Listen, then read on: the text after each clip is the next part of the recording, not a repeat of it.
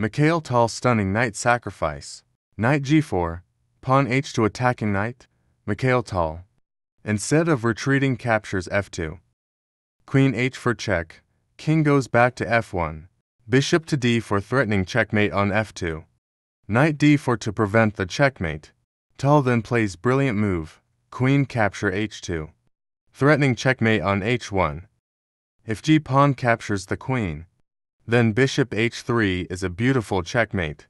Bishop to f3, queen h2, then knight e3. f5, to open up the center, knight c4, f capture e4, bishop capture e4. Bishop a6, bishop back to f3. Rook to e5, rook to a3. Tal double ups his rook, rook a8, to e8. Bishop to d2. Now Tal brings his final piece to attack. Knight capture d5. Bishop capture knight with check. Rook capture bishop. Knight can't take rook, as it will open the diagonal. Queen to g1 will be checkmate. King to e2. Bishop capture knight. Rook capture bishop.